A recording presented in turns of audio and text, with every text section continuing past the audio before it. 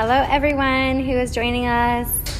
We are looking at some beautiful butterflies. Shelby says hi, Nathan.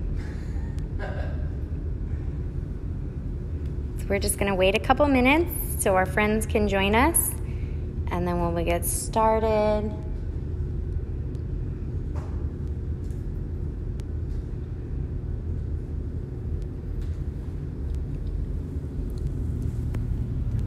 the beautiful moths, Dewey.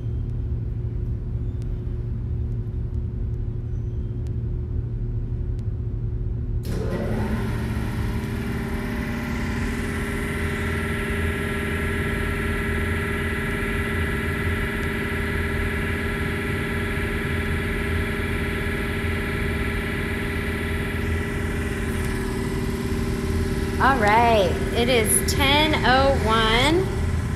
Gonna turn my camera around here. We're gonna get started. I'm gonna set this up right here. Okay, so good morning, everybody. Thank you so much for joining us. My name is Jenny, and I run the Insect Zoo at Iowa State University, and I'm also an entomologist. What is an entomologist? Well, my friends, an entomologist is a scientist who studies bugs. But as an entomologist, we don't only study bugs, we get to study the largest group of animals on Earth called arthropods. Now, what does it take to be an arthropod? An arthropod is an animal, just like we are animals, but they're much different than we are. To be an arthropod, you must have an exoskeleton. Some of you already know what an exoskeleton is, but let's refresh our minds. So an exoskeleton is a skeleton on the outside of the body. Do you have an exoskeleton? No. Our bones are on the inside of our body, so we do not have an exoskeleton. So which animals have exoskeletons? Those are insects, spiders, tarantulas, millipedes, centipedes, scorpions, shrimp, crabs, and lobsters. So even some of the animals we like to eat, they are very closely related to insects. And if you watched our live on eating insects the other day, you would know that they're mostly made up of the same stuff. So it's just like eating shrimp, crabs, or lobster if you're eating crickets. And if you haven't tried crickets, you should try some crickets because they're really good. Now today, we are not going to eat bugs, but if you want to watch that video, it's on our Facebook page. You can go see it.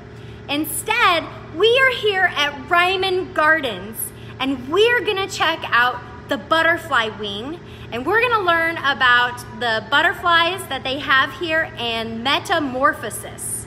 So I have a friend here with me today that we're gonna meet. Nathan Brockman is an entomologist here at Reiman Gardens, and he knows all about butterflies.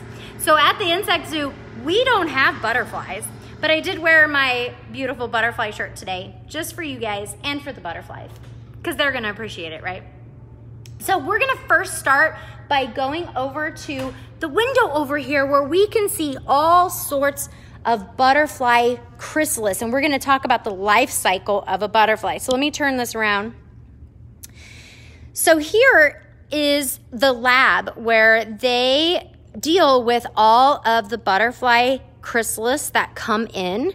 So these come in from from butterfly farms all over the world, and they hatch out here in these chambers. So you can see up here we have some cocoons.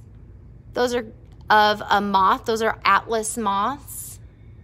And then we also have chrysalis from butterflies too. So this is where they put them, and then they hatch out. And look, there's one right there.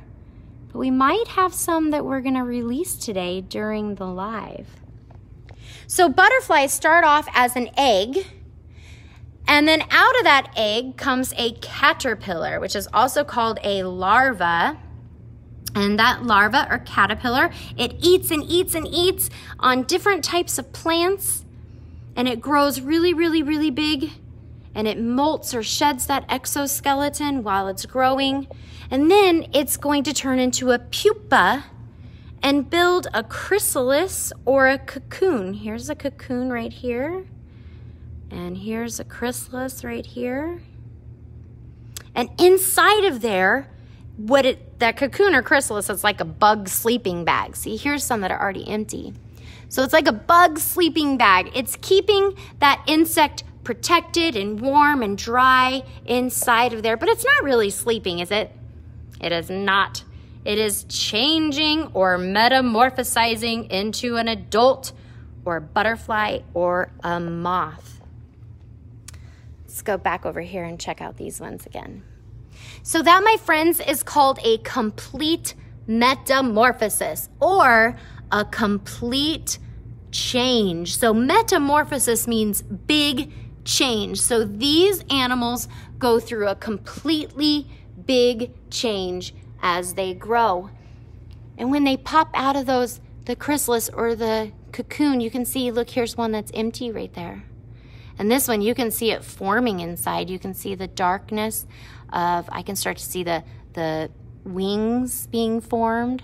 It's pretty cool. All right. Okay, you guys ready to meet my friend Nathan? Look, there's Nathan. Hi, everybody. Hi, Nathan. Nathan. Let's head into the wing here. We have a double-doored vestibule like most insect labs so that nobody can escape.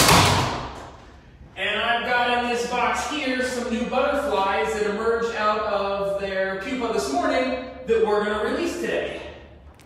Tad says hi, Nathan. Tad says hi, Nathan. Tad, email me.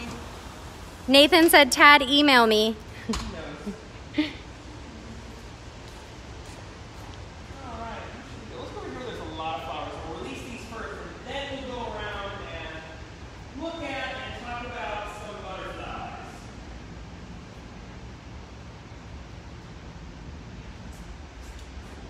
So we took advantage of this quiet time and did some big horticulture work, some plant work. We ripped out some plants that were getting a little large, put in some new fresh ones that'll have some time to grow up before we have visitors, and we pruned back some plants that were getting kind of tall at the same time.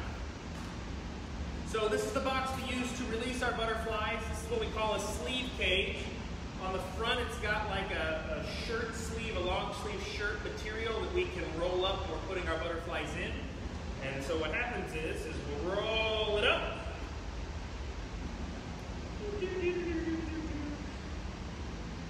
And we can put our butterflies in, and when we pull our hand out, it collapses behind so the butterflies don't just keep flying out on us.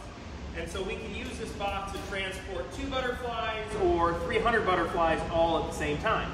And then when we bring it into the wing, it has these nice pop tops on the top, which we can release and then open the box. And when we have visitors in here with us, they all get excited. They all want to see them come out. They're like, oh, wait, we want to watch the butterflies come out. Because what they expect is when I open this box here that the butterflies will erupt out of the top. And that's not really the case. So I'm going to hand place them one at a time out on the plants right now.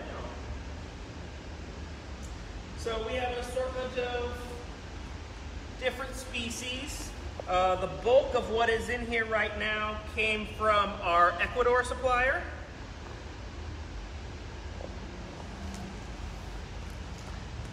I have a little bit of stuff that left over that came from our broker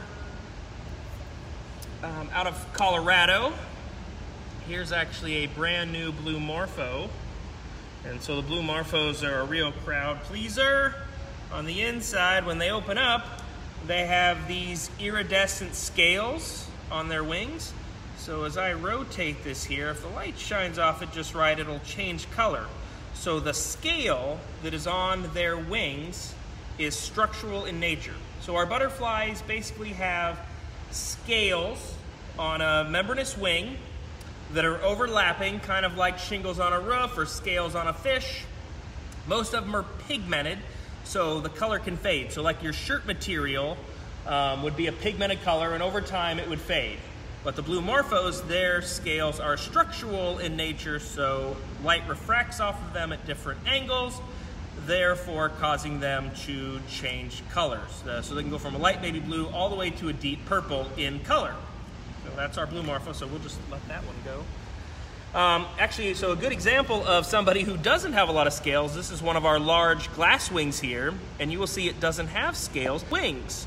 So it's actually a really amazing form of camouflage, having no scales, so that you can, for the most part, blend in with your surrounding around you. So when I release the butterflies in here, I always like to put them onto a flower. That way, if they're one of our butterflies that likes nectar, they can nectar right away. So this one here, for just a brief second, extended its proboscis. So you can think of its mouth part, which we call a proboscis, as two hydraulic hoses with a gap in the middle.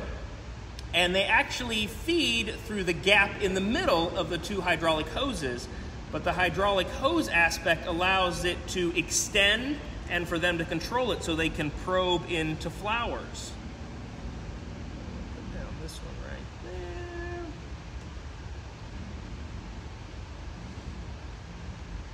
All right. So those are our new individuals.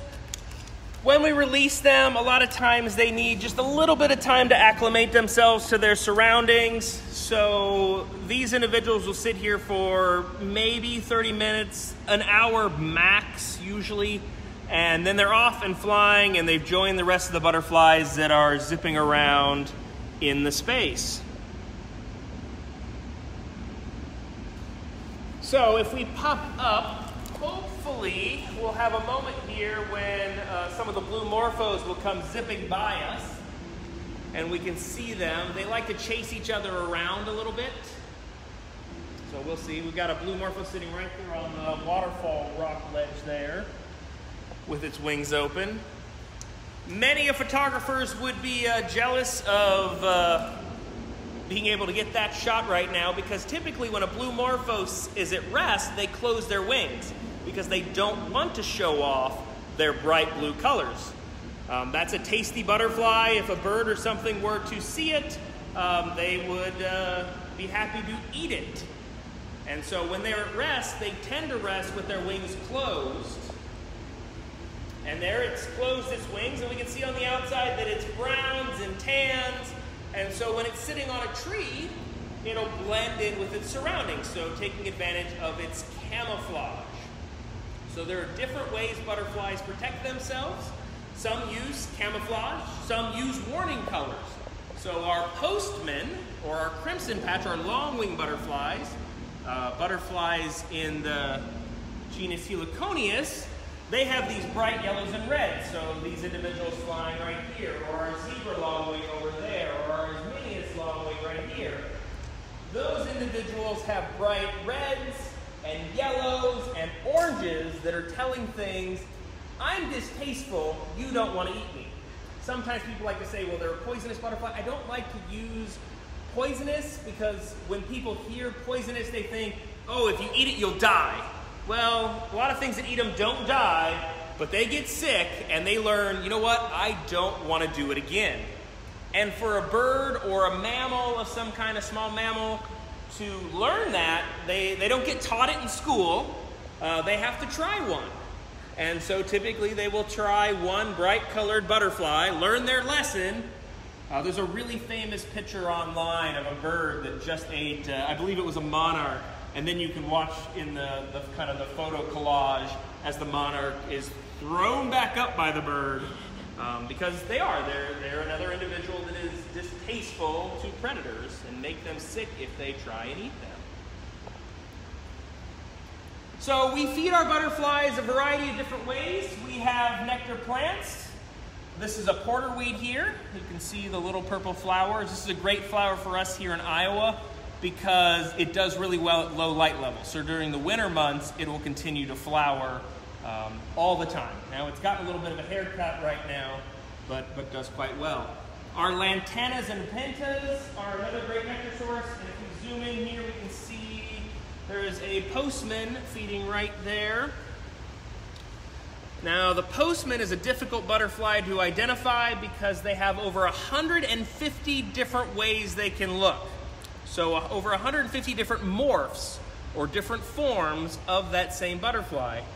And what makes it even harder is it mimics another butterfly called the crimson patch, which also has over 150 different forms as well.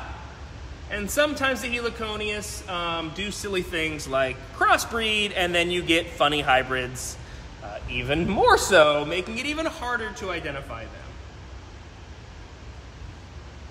I did see we got a couple of malachites, which are a Central American U.S. species. If we come over here, just kind of hanging out on our waterfall plants, and they've got a green camouflage. So one's actually putting on a nice little show for us right now, flapping its wings a little bit there for us as we disturbed it coming close to it. See, they're both prepping themselves in case they get to the point where they need to fly away. So as we got closer, they warmed up those wings a little bit. It's hard to go from a cold start to an immediate flight.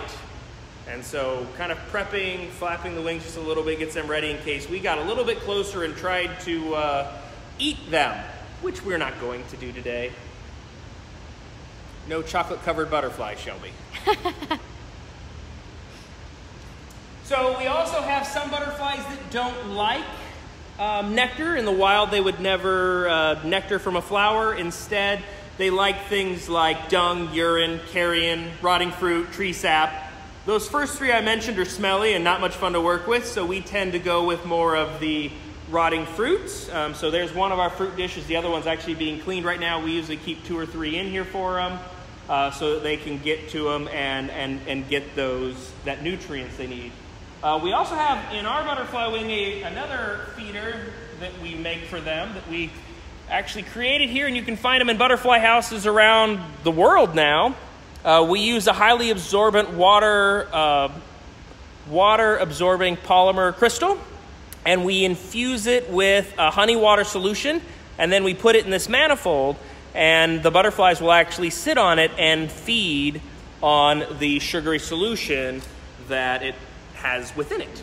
So is there little holes in that? There are. There are actually holes and slits. The original prototype only had slits, and there wasn't enough holding places, so the butterflies kept slipping down. So we added holes as well, and so they have more places to hold on, but it's still small enough gaps that the crystals don't just rain out of the tubes. And we can make them different colors. I find that blue is the best color. And really with both of our artificial feeders, so we have, I like to call this one the vertical feeder, and then we have our other ones we call the horizontal feeders, which essentially have, this is just a kitchen scrubber sponge. The plastic ones, we take them out and wash them on a regular basis. This has a sugary solution in it as well. We use 3 different mixes in here. We use a 5% honey solution is one of our mixes. That's actually my preferred, my favorite. We do use a table sugar solution, so just 5% table sugar in water with pollen added to it.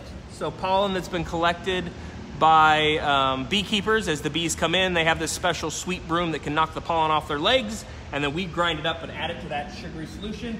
And the other one is just diluted lemon lime Gatorade. We have powdered Gatorade mix. We dilute it way down from what we would drink it at, and we put that in here as well.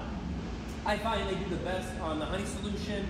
They tend to like it a lot more, and so we provide them lots of different feeding options in here so that they have plenty to eat. And all of our plants in here, except for the pile that are right by the door, flower at some time or another and produce nectar. Here to be green plants and look pretty, they have to also serve another purpose to meet the mission of this space. And so we have all these nectar plants that they produce nectar and that they can feed from. So I have a question. Yes. So let's say a homeowner or kids want to put out a dish of food for butterflies. What might they put out? So you can put out a sugary solution like this in a dish, just keep in mind that you're going to get way more bees, wasps, ants, flies, beetles than you will ever get butterflies. You actually probably won't get any butterflies. But in here, since most of the insects that are in here are butterflies, we have some other insects that are in here that aren't butterflies, especially when it comes to the plant pest. We don't have issues with those other things feeding from them. You can put fruit out. If you have a fruit tree, just going out and not picking up all the fruit allows that fruit to sit and spoil, and then you'll have some butterflies here in Iowa or in the US. Mourning cloak would be a great example of somebody who would come to your plants. And actually, mourning cloaks are one of the first butterflies seen in the spring because they overwinter as adults. And so sap from trees is one of the things they're going to be feeding on right now. And so there's another thing you can be looking for out in your yard that you might have some butterflies on. So maybe a better alternative is to plant some flowers that the butterflies might visit. Yep, so planting nectar plants. Now, both of these are our pentas and our lantana. These are tropical plants. This butterfly wing is a tropical environment, and we have to plant accordingly because of that, and these tend to do better. There's a lot of different plants you could plant outside. If you go to the Reiman Garden website and then under the tabs collection and then insects, you will find my pollinator garden, butterfly garden plant recommendations. And I have nectar plants on the list, but I also have all of Iowa, at least for Iowa, I have all of the butterflies that are found in the state and their host plants. And so the host plant is the specific plant that the larva, the caterpillar, can feed on. And so I have that all on there, and you can then pick some plants. So if you are going to plant a pollinator garden, a butterfly garden, it is great to plant nectar plants, but you really also want to make sure you're planting host plants. Because if you want to have butterflies in your yard, someone has to have caterpillars somewhere. One of my favorite things to say is, if you like the red admiral, which the red admiral is a really cool butterfly, it's territorial, they do these territorial bouts at night, the males do, but one of their main food sources they use is nettles, stinging nettle. And for most people, a plant like stinging nettle is a weed. They don't want them, they don't like them. But if you want red admirals flying around your yard, having some stinging nettle around somewhere is a good thing. So a weed is only a weed if you don't want it there. Otherwise, it's just another plant. And so it's okay to let some of those plants that are less desirable for some grow. Maybe don't put it in the front of your flower bed, put it in the back. Actually, all host plants probably do better if you put them within the bed than putting them on the edge. They tend to all get eaten, and then you would just have sticks you would look at. So, the Christina Reiman Butterfly Wing is a 2,500 square foot facility.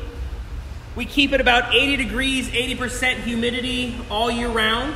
It's kind of hard to tell from inside, but if we were outside right now, this building is shaped like a giant butterfly. So this big silver metal column in the middle is actually the body of the butterfly. The wings are going out to the two high points. On each side are wings.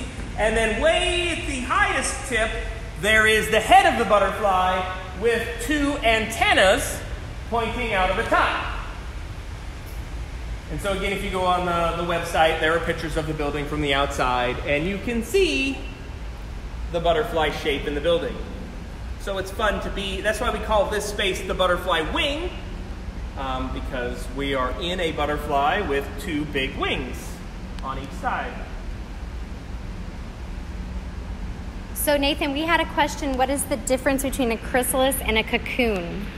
So chrysalis and cocoon. So a cocoon is an outer silken coating spun around a pupa. So we use cocoon as a moth term.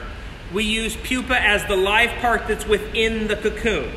As it turns out, there are some butterflies that around their chrysalis, which we also call a chrysalis a pupa. Around their chrysalis, they spin a loose silken coating, which you could call a cocoon. See, the fun thing with insects is you should never use the words always or never, because the only thing that is always or never is you will always be wrong and you will never be right. So really, in the greater scheme of things, there's not a huge difference, because somebody like the, who does it? Silver-spotted skipper makes a loose cocoon. It's just not as tight as our silk moths, like our Cecropia, our Luna, our Polyphemus, our Atlas moth, the one that you saw that Jenny showed you in the case. Again, inside of that, there's a pupa. And there are some moths that never make a cocoon. Instead, we call their pupa a naked pupa. And the fun thing is, some of those individuals, what they do is they actually bury themselves in the ground. So some of our Sphinx moths, they actually pupate, and then they make their pupa gyrate down into the ground like a corkscrew. And then in the springtime, they gyrate in the opposite direction, driving themselves up to the surface, and that's when they emerge out of their pupa. So, cocoon is just an outer silken coating spun around a pupa. A butterfly chrysalis is also a pupa. Inside a moth cocoon, you have a pupa, or you have a naked pupa, which doesn't have a cocoon. Good answer. Clear as mud, right? Yes. And of course, confusing. Hey, do you see this one over here on the sidewalk? What kind is that? That is our blue clipper. Woo. Let's see. So clippers are a butterfly that tend to rest with their wings open. Most of our butterflies, as a whole, like to sit with their wings closed. Clipper is one that you'll rarely see with its wings closed. When they're at rest, even at night, they sit with their wings open. So one of those old stories people would tell you is that the way you can tell a butterfly from a moth is butterflies rest with their wings closed, moths rest with their wing open. Remember when I said don't use always or never, because you'll be wrong? There are plenty of butterflies that when they are at rest, sit with their wings open and not closed. Here we have a fun plant over here that's actually fruiting. It's got at least one solid fruit on it. So this is our Brazilian grape tree. This is the fruit. This is the Brazilian grape. Now it's a little different than our grape. It actually, though, fruits right off of the bark. Isn't that amazing? That is amazing. And so in Brazil, they will eat these. You don't eat the skin. You do eat the inside, though. And it has, usually there's 2 seeds in here. And so if I pierce through the skin here, I can make the juices and the flesh fruit part come out. And it does taste like grape. So the way I eat them, if I were to eat one of these, was I would pierce the skin, suck out the innards, spit out the 2 seeds, and throw away the outer flesh. That is so cool. They do make wine out of these, and they do eat them. Now, we don't eat stuff that we grow in the butterfly wing, but if you were to eat them, that's how you would do that. And we harvest these off of this tree, and we break them open, and we will feed them to the butterflies, though. That's so cool. And what's interesting, though, is when you don't harvest them, the fruits actually just dry up right on the tree. And so you can see some of them. Are? Yeah, they are almost raisin-like. Again, these are not our grapes, the grapes that we eat from the grocery store. You don't eat them the same, they're not the same, but they are called a grape. And they do taste just like a grape. That is so cool. There are so many morphos over here. Look at them all over the wall. Oh yeah, there's, let's see, how long ago did it been? 4 weeks ago, we got a shipment with morphos in it, and it had 50 morphos. Wow. Yep. And so on the Reiman Gardens YouTube page, the other day I brought in a video camera, I set it up over on the corner over there, and I recorded for 6 hours in here when the morphos were at their peak. And so if you go to the Reiman page, you can just pull up that video, put it on your, cast it onto your big screen TV, and essentially have a window into the butterfly wing, and just sit back and relax, watch the butterflies flying around, going through their day, listen to the waterfall splashing in the background, and imagine that you're sitting in here with the butterflies. And I will post that video on the Insect Zoo's Facebook page so that you guys have easy access to that. Here's a fun piece that we can actually see. So, with all these butterflies in here, any plant pests we have, like mealybugs, scale, aphid, we can't control those pests with, and we can go over here and I can show you some. We've got some aphids. We can't control those pests with an insecticide. Nor would we, as a public garden, really want to use an insecticide. And we try not to use insecticides as much as possible. So what we do to control those insect pests that would attack our plants is we use beneficial insects to do our work. And so to attack what insects are causing us some problems. And I'm going to pull this leaf off here and bring it over here for Ginny. Oh, well, they're all empty right now, though. So those small little cream-colored things you can see, yeah, you can see those there. Yeah. Those are mummies. Those were aphids that were feeding on our plant. So an aphid is a true bug. It actually is a bug. It has a piercing, sucking mouth part. It inserts its mouth part into the plant. It sucks out the juices from the plant. And so we release a wasp in here that can essentially smell them. It will then come and the females will lay their eggs inside of the aphid. The aphid will keep going about its day, keep eating, but the egg will then hatch. The parasitic wasp immatures will start eating the aphid. The aphid's body will start to swell, and just like the movie Alien, when the alien erupts out of that one character, a new wasp will erupt out of the aphid, and then that wasp, male or female, will mate, and then the new females will go around and sting more aphids, and we'll get more mummies, and the process will continue. So that same thing happens out in the wild. We just introduced the wasp in here to help us control our aphids. Just like we release a beetle called the Cryptolaemus beetle. Looks a little bit like a ladybug. Coloration's a bit different, but they'll go around and they'll eat our mealybugs. And what's even cooler is their immatures. A mealybug is kind of white and a little, looks like it has like white duff or dandruff on it.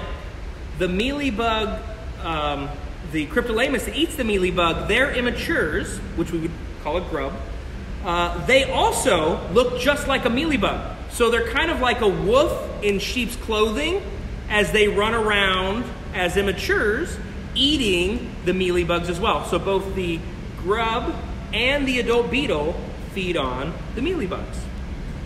Oh, we got some sun. So the sun has come out, which should help stir up some of our butterflies a little bit more in here. It's amazing just how much light levels affect the activity level of the butterflies. But if you think about it, you and I, when it's dark and gloomy and rain outside, we don't want to go out either. We don't want to be all that active. We just want to hang out.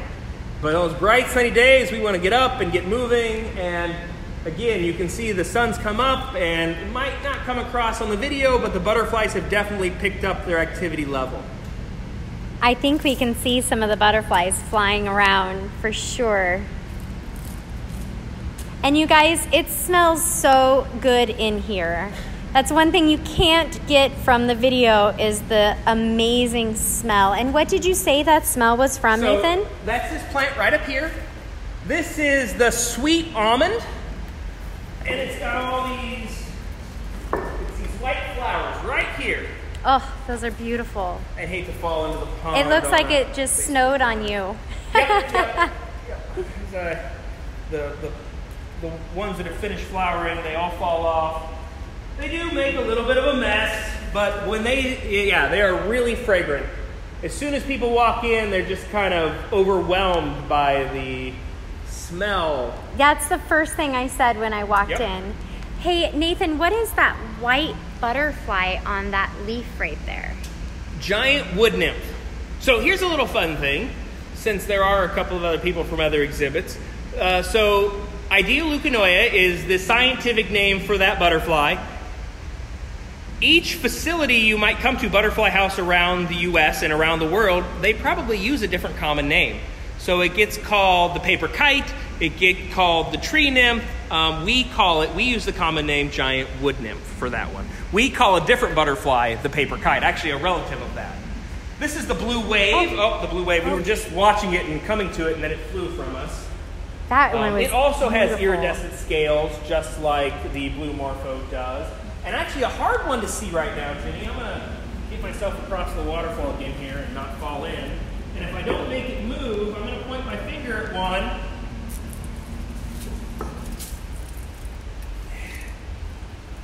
Oh my goodness, I didn't even see that. Yep. So this, and hopefully while playing along at home can see it right now. This is one of our cracker butterflies. This is a gray cracker. Cracker butterflies are really interesting. Do you want to do a close-up of it? We're going to pass off the phone, folks. Not going to drop Ginny's phone into the water. I have insurance. Not going to drop it into the water. So there it is right there. Fun little bit about the cracker butterflies. And actually, I think that may be the variable character now that I looked at it up closer. The cracker butterflies can actually make an audible sound that we can hear. So they make like this, the males in particular, really males for the most part, as they're flying, they can make this electrical ticking sound. So it kind of sounds like, and they'll do it to... Wait a minute, do that one more time. That's my interpretation of it. I can't click quite as hard as they can with my tongue. But they, it's a snap popping sound as they're flying around, and you can hear it in here. And this is not a quiet space when the waterfall's going and the door fans are running. So why do they make that sound? It's part of their territorial kind of establishment behavior, part of their mating behavior, and there's another one that just landed right there on that pool over there. So it's a little easier to pick out because it's not against a rock background. Actually, there's another one on the rock right behind it too. There are three right there on the edge of that boulder. Oh yeah, and then there's one right there. Boy, you're good at spotting. We should go look at the owl. Yeah, let's look at that. So we're going to go look at the owl butterfly.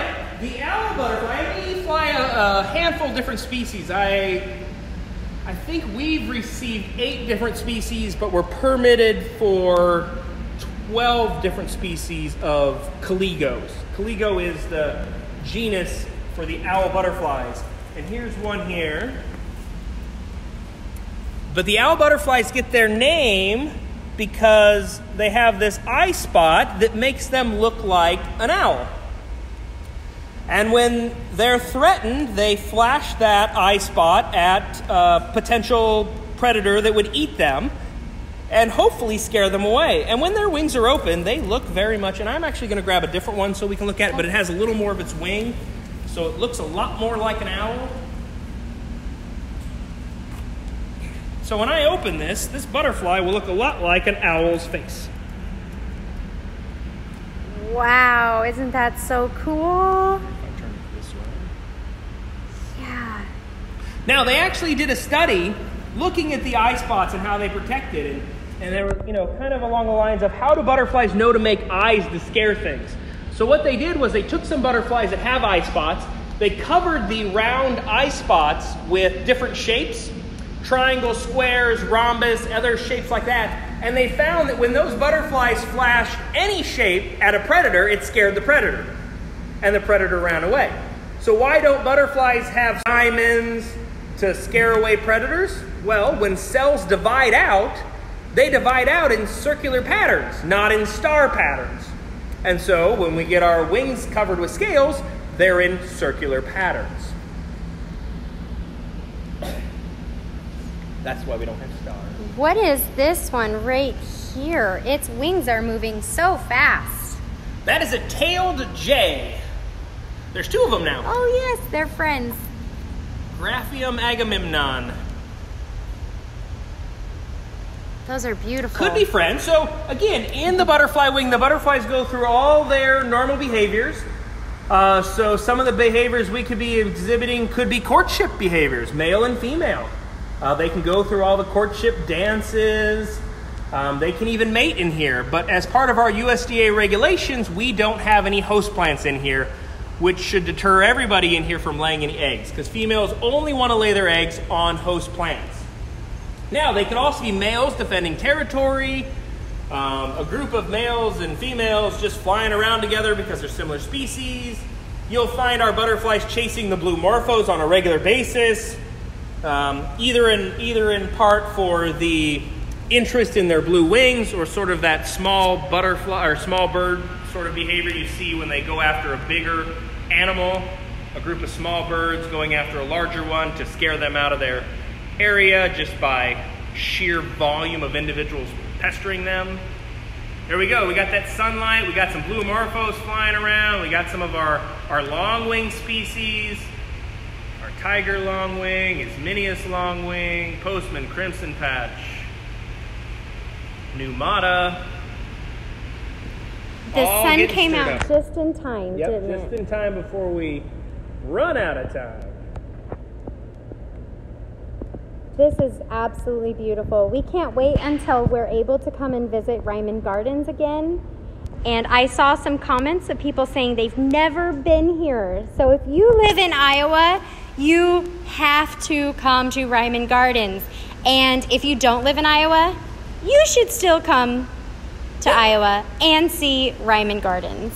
Not only do we have a really fun butterfly house, but we are also home to Elwood, the world's largest concrete gnome. Yes, we have, all my kids have pictures next to him. Yeah. It's a must-see attraction. World's largest. My best friend Andy loves the world's largest. So when I moved here 8 years ago, we came to Reiman Gardens to see the gnome. First thing, yeah. Yep. Elwood is popular. People cutting cross country from California to New York or vice versa. We'll have quite a few that stop on their way like, do you have a large gnome here we can see? Yes. Yes, it is here. Come and see the gnome and the butterflies and the beautiful gardens. They have so many beautiful plants here. And 17 acres of heavily planted. Right now, the tulip display is just starting to bloom. We have 60,000 bulbs that we planted last fall that are now starting to flower. I'm making a time-lapse video for everyone that can't come in and see them right now. And we theme ourselves each year too. And so this year, if we do get to open up here eventually, we're gonna have a Lego show here. So larger than life animals made of Legos. This year's show that's coming is Nature Connect 5, and it's very zoo themed. So it'll have large zoo type animals, but also has butterfly in it and some other stuff as well. that sounds awesome. All right, my friends, I'm going to turn my camera around here. And I'm going to say thank you so very much for joining us today. And let's say thank you to Nathan. Thank you, Nathan. This was wonderful. Now, before I go, I do want to mention that you need to wear sunscreen when you're outside. So I got sunburned yesterday. My son and I were outside watching the demo of the insectary building on Iowa State's campus for 5 hours, and I didn't put on sunscreen. We're doing it again today, and I'm putting on sunscreen. So make sure you wear sunscreen when you're outside on these beautiful days. And thank you so much for joining the Insect Zoo today at Reiman Gardens. And I hope to see you guys on Friday when we will read the book Una. We will follow this little cricket who has lost his song on his journey to find out why others sing and why he is different. So we're going to meet a lot of awesome friends during this story, and it'll be super duper fun. So my friends, thank you so much for joining us. Please go forth and love the bugs.